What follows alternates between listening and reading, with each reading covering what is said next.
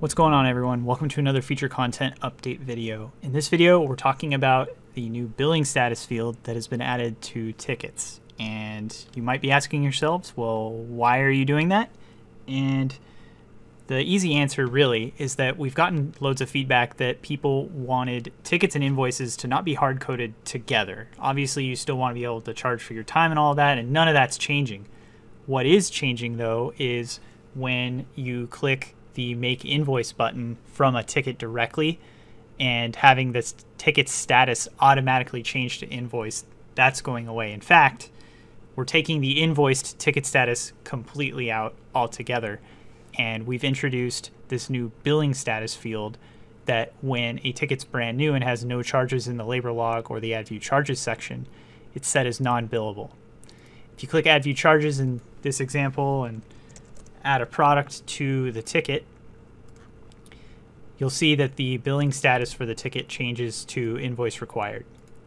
Then, if you hit Make Invoice, once the invoice generates, if you head back to the ticket, you'll see that the billing status says Invoiced.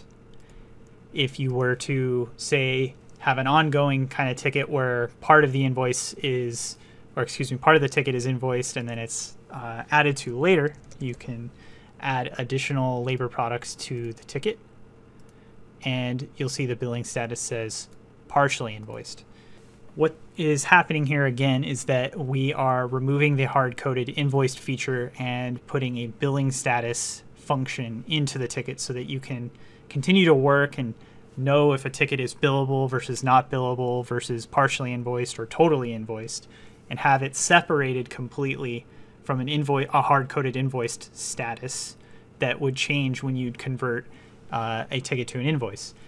Another change that comes along with this, for those of you using the recurring invoices, is that the billing status will update if a ticket charge is added to a recurring invoice, which is something that we'd also been getting a lot of feedback around.